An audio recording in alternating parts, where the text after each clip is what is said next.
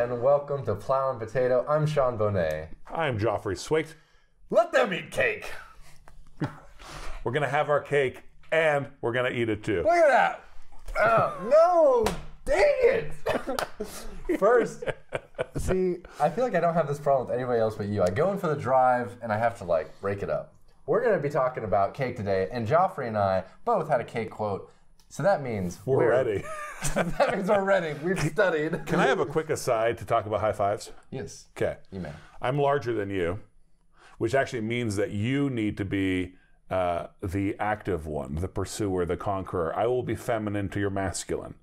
I will be the platform. And I come to you. That's how it has to be. The smaller guy, the shorter guy always has to be the one who goes for it. Yeah. So I will be stable, and you, yes. Well, no, that's great, but I'm coming in 100 miles per hour, and you're nowhere to be found. I'm going like, yeah! Oh, yeah, well, we have different ideas of what's awesome. That's the issue here. But we actually, I think, disagree on this topic a little bit. We're talking about cake, and Joffrey doesn't like cake. Oh, man, I was hoping to kind of obscure that till the end of the show. But yeah, generally you could say I don't like cake. Yeah, I like wet cakes, drenched in booze or cream or juice. I like trifles. I don't like the cakes that usually are put before me. You know what I do like is fruit cake. Like dense. I like dense cakes. I like torts. Who doesn't like a tort? Who doesn't like all of the words that are associated with cake? Like, yeah, you're right. What would you say? It's a hard thing to be grumpy about. Moist.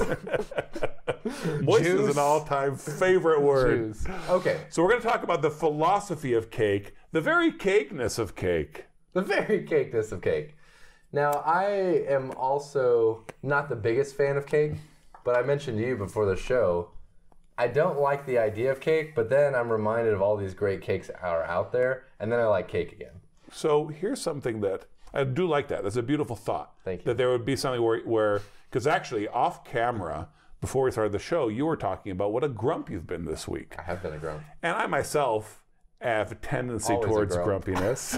So, here you are just being a grump, but then cake takes that away because you remember times when you weren't a grump and you were having cake. Yeah. But I do have to wonder, on behalf of our beloved audience, why would they listen to two non-cake lovers about love for cake? Well, I half like cake, so there's that. It's not just dead not like cake, but we understand the philosophy of cake. Okay. We understand the point and purpose of cake, and we like the idea of cake. We understand that it might be a shortcoming of ours that we don't like cake. Cake is beautifully incarnational, and we are all for that. So here's the problem that cake tries to address. The lack of frivolity. Frivolity. Yes, the lack of frivolity. Okay. Tell me more about that. All right, well, frivolity is usually a negative word. Right. And I'm actually okay with that, but I want us to to force the audience to think about the good that is native to being unserious. Okay? So there's an aspect of Christian joy where we embrace the fact that we are pilgrims. We embrace the fact that we are made to die. We embrace the fact that we can cast our lives away knowing that it means something. We're not trying to hang on for dear life to everything. We can do things that appear to be of no consequence. We can do things that are simply gestures. I can throw my life away upon the battlefield, and it can be beautiful because we're Christians. Yeah. And so we can be frivolous. We can do things that are not utilitarian. We can rejoice in things that are just straight up fun. Let's be frivolous. Let's have some cake. We don't have to have pumpernickel rye bread all the time. That's right. And some of the things that are included with the idea of cake, present with cake, is joy, celebration, and beauty. And there's something fleeting about all those things. Because let's work backwards. Beauty. We're told, especially when we're considering women, that beauty has a vanity to it. It's vapor. It's this smoke right here. And even celebration, it's for a short period. And then joy itself is something that's like a slippery fish. And so all these things have a temporary quality to them. And not only is cake temporary in its existence, of course, like any food, but cake is also like, you don't eat a lot of cake, right? You have a small portion of cake. If you eat too much cake, you'll feel sick. Yeah. Right? So it's already something that's supposed to be small in your life, but it's beautiful in your life. Yet so many people have this idea that if they consume any cake, that they're committing a sin. Right. Those food sinnies out there who don't enjoy the cookies, the cakes, the pies, the candies of life. Which has nothing to do with whether eating too much cake is bad for you. Right. Eating too much bread is bad for you. Eating too much steak is bad for you. Eating too much zucchini is bad for you. That's right. Now, what too much is wildly changes. And they vary. Yeah, they have different percentages. You hit too much cake very early. Yes. But cake is good. Ooh, I kind of like that. Almost. I feel like we came to each other very egalitarian. Yeah. Now, here's what cake is. Cake is not bread, and cake is not a vice. We've already gone on about the idea that it's not a vice. Let's talk about how it's not a bread. Okay. I like the idea of connecting it to bread. Like, cake is sweet. Cake is made from grain, right? Yeah, cake is sweet and decorated bread. But you disagree, and I'm coming around to your opinion on it. Why would you not lead with the idea that cake is bread? Well, bread is the staff of life. Dang. Okay. We're almost there, dude. That was good. I felt it. Because I remained passive that time. I stayed disciplined. Yeah, and I was wanting to be passive, but I felt your gravitas. I became your moon. Look, guys, it's happening. The magic is finally happening. Become a moon. All right, so bread is the staff of life. Bread is one of my favorite words, quotidian. Bread is every day. Nice. And so bread is very appropriate for the feast which binds us together in the Holy Spirit. We have wine, we have bread. Wine and bread are for every day. That's what gets us through Tuesday as well as Sunday. Cake is brief. Cake is a holiday. Cake is special. Cake is not bread. It may have some of the same ingredients, but it's not going to be the staff of life. It's not going to be the thing that holds me up every day. It's going to be that special moment. And you've made some really good contrasts to help our audience see that. Grape juice is not wine. Grape jelly is not wine. Though there be similarity in color and briefly in flavor, they're fundamentally different. Different things, yeah.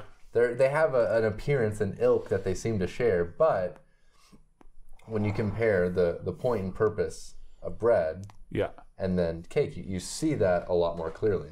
And it's full of these wonderful ingredients. So there is grain, there's eggs, butter, sugar, salt, and fat. Lots of fat. And lots of fat. Yes. And as someone who appreciates culinary theology, there's something to be said about the very ingredients present in cake. So we've already touched on grain, but eggs, that's a big part of the cake experience too.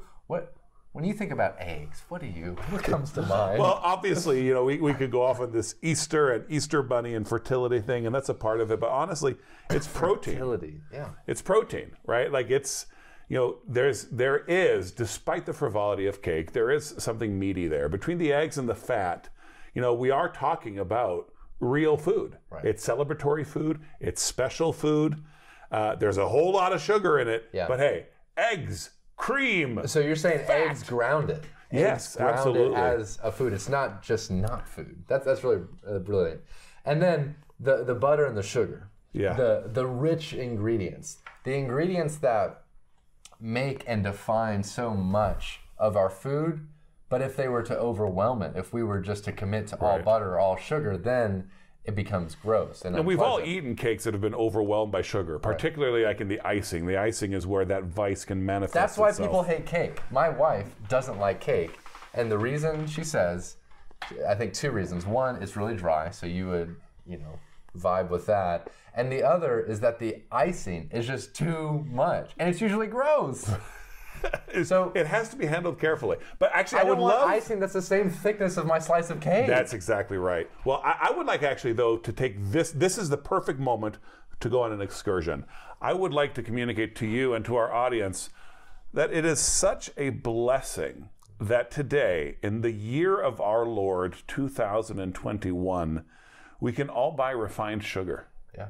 Think about the Christians who not only had to deal with the gory lion's mane and be thrown into the Colosseum and hide in the catacombs, they didn't have refined sugar. Gasp. Gasp. So, I mean, the world has been blessed to the point now where we have universal indoor plumbing in this country, and we can all buy refined sugar from the Caribbean.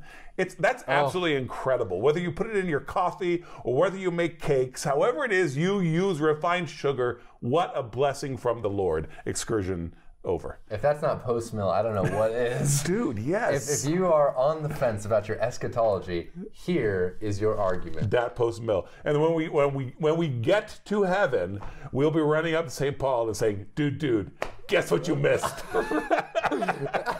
There's this thing called cake, and it has refined cane sugar in it. You don't even know what sugar cane is. And he's going to just unleash all kinds of blessings from heaven. So the theology of dessert is a delightful one. That one that comes with cake. See, when you think about cake, it works up all of these images. So I think of aroma. Like, isn't that a delightful idea? Aroma, warm, women, wives, mothers, daughters, in the kitchen, baking. What a delightful image. You know, it's so funny how the food industry reflects how God made the world, even when it tries not to. Yes. You know, and in particular, I'm thinking of pastry chefs. I want to see a woman in an apron. That's going to persuade me to buy your crumpet. But that is actually what happens in the food industry. You know, most of the brilliant celebrity chefs, like in the front of the house or in the main kitchen, are men. But the vast majority of renowned pastry chefs are women. Yes. Isn't that... It's like they can't even be helped. That's just like speaking exactly to the bread conversation. Men are they're that strong stability leading the day in, the day out. And the women are the beautiful decorations. They're the brief celebratory things. Really? Yeah. I don't know if I'd go with that. What if the women are the keepers of the hearth? They're the stability. They're the anchors around which we orbit, and we go out from them, and we go do things for them. No, you're right. There's a See, I think contrast. There's a breaking apart, because that is right. You know, when I went to get excited and spill it out, you hear the contradictions from what is good theology and view, but there is something that's being said about the men are making the steaks and the women are making the cupcakes. I think what you were focusing on was the passing nature of light and fluffy sugar. And you know what? Fluffiness is more feminine than masculine. But you started this whole portion of the podcast by talking about comfort things. Yes. And that's why it's feminine. Yes. Women want to comfort you. That's why they bake cookies. Kids love to eat cookies more than potatoes. And it's not just because they're sweet. It's because they are a consoling food. That's right. Mama's got you. Yeah. Have a cookie. And with desserts, specifically cake, there's something about that's the cherry of community. When you have a meal with somebody... Stop. Okay. The cherry of community. Is that what you're about to unpack? Because I don't want that phrase to go by uncommented. I love it. What's the cherry of community, dude? The cherry of community is dessert. Okay. It's like the cherry on top? Yeah, that's right. Because think about this. You share a table with somebody, and then you move to the living room. Okay. And you receive a dessert. That's the cherry of the community. You have such an incredible time, and then there's dessert? Are you kidding me? That's the cherry of community. God's mercy never ends. Amen. What? There's dessert? Read Lamentations. Yeah. So there's an idea of cake. There's the theology. There's aroma, these images. But there's like a greater celebration. There's a greater party gathering element that comes with it that you like to highlight. The F words. Festal and ferial. Yeah, I mean, you know, if you read a very famous, you know, food theologian, if you will, is Francis Farrar Capon, who has a name that's a food. But yeah, so he talks about festal and ferial a lot in his theology. So we're talking about the feasting, and we're talking about weekday eating. And, you know, it's cake belongs in both. Cake belongs at feasts, and cake it belongs there when you want to elevate. Right? So you're elevating a snow day. You're elevating a Tuesday. Here's a bit of mama's cake. That's brilliant. So, I mean, cakes can stand in for, like, it can be an integral part of everything that's huge, right? Yes. Wedding showers, baby showers, weddings themselves, anniversaries. Yeah. Like, cake is always there. Now, you and I are the sort who are going to try to make sure a keg is always there, Amen. that some meat is always there. Yes. But let's be real.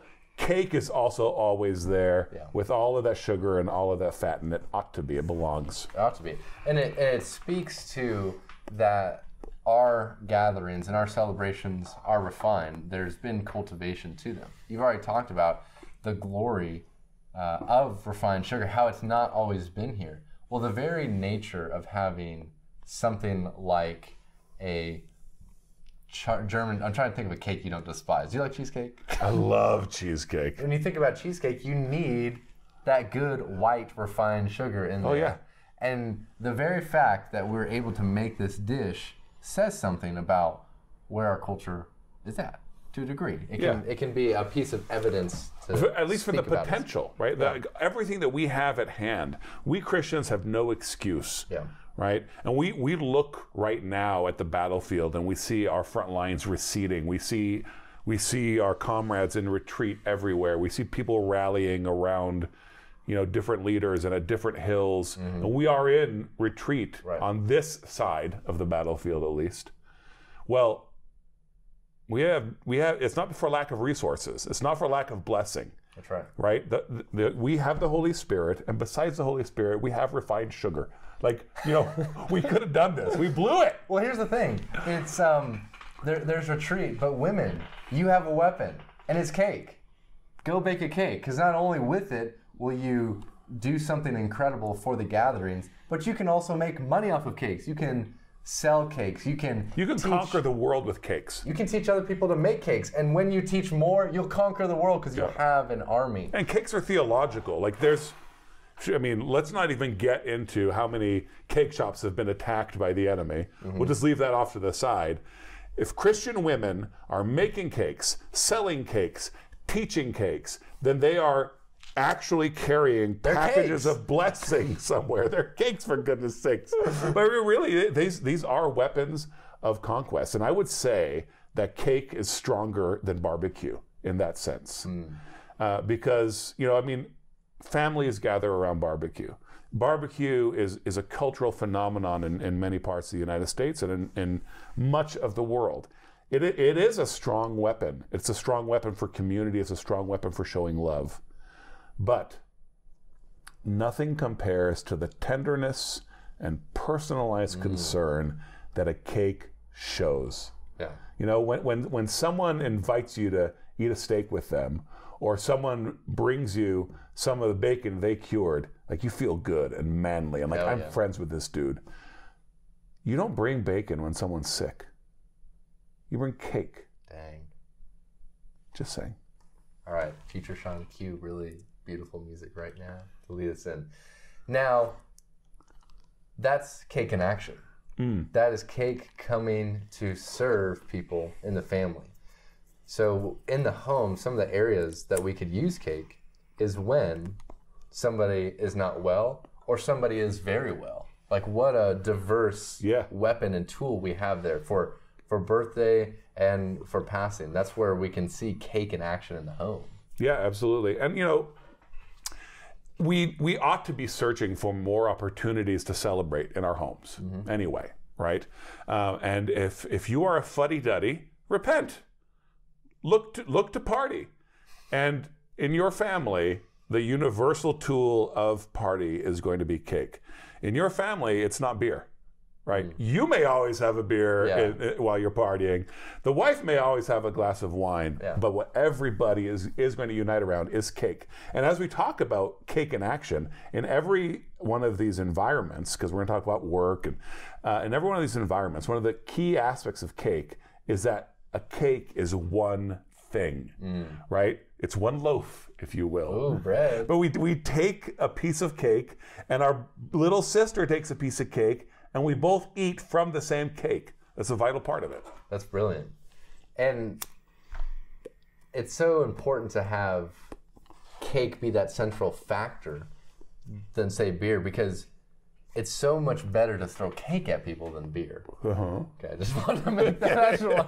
Wait, you're asking us to imagine physically a cake in the air splatting into our faces. If a family fight breaks out, I just wanted to lead that. You're right. I wanted to present Better that for as if food I was fights. saying something really important. No, the cake is one, and so that's why even when you bring it to a work setting for an office party, or even for someone's departing from the community, it's saying something about who you guys are collectively. We are one, and we are all taking parts. It's like often we talk about someone being with us in spirit, or parts of us being with one another. Well, if you have a cake in a work environment, you're saying we're coming together, we're doing some sort of kingdom activity here, and we celebrate with this delicacy that is brief and for a moment, that is showing unity. Yeah, absolutely. And that's what employees need in order to be successful in their business. Yeah. Go ahead. We also have church. We also have cake in church. Not as common, I would say, but not even in the worship service, but as a church. Yes. We have cake. Well, so often, one of the things that will always be present at a church lunch, church dinner, whatever, is going to be cake. There's going to be coleslaw, there's going to be casserole, and there will always be cake. And the thing everyone is excited about is the cake. Yeah. I mean, that's what we're getting through the coleslaw, which may be delicious. Yeah. But we know we have to eat the coleslaw first, even when we're 43. Yeah. So then we can eat the cake. And the final charge is very related to that. The cake can't suck. Because if the cake sucks, what a you've letdown. ruined everything. Wow, dude, you're actually thinking of actual cakes that have sucked, and you're sad right now. Oh.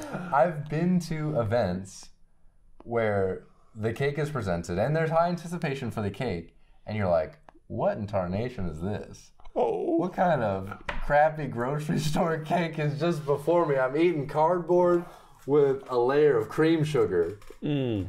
You know what we need to do? We need to get Valerie to get you some cake. And in fact, I would like to dedicate this episode to Valerie. Holy smokes. Is she a cakeist? Man, is she. She is a maven, a mistress, a marvel of cakery. Now, this is very important. This is someone who's in our church. Under what circumstances do you have cake with her? I've never actually eaten her cakes. I've seen many, many pictures of her cakes. Because from before I even moved here. But, then the comments raving about them. But visually, they're beautiful. They're expressions of artistry. The icings and the sculptures that are on them. Cakes can carry messages. That's right. The shapes of them. She's an incredible woman. And if she gave us a cake, we wouldn't mind. No, we wouldn't. And in fact, we might even eat it on air and give testimony before the congregation. Shameless. That's what we are. Now, we may be shameless, but we know that cake is important. And we know that thinking about cake is important. Letting it be a component of the culture. The things that cake means and the things that cake do. And it can't suck. Don't suck when you make cake. Don't make cake that sucks. You just had to add that, huh? It's like we had all this positive stuff, and they were like, but ladies, please, whatever you do, don't suck. They don't suck. Ladies, we have the best bakeresses in the land. We love women a lot. So much so that You're only saying that because you like cake.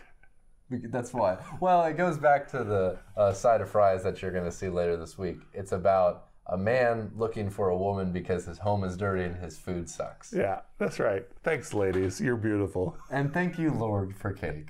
Hey, thank you so much for joining us today. It's always a pleasure for us to get together and share our thoughts and conversations and culture with you. So, this week...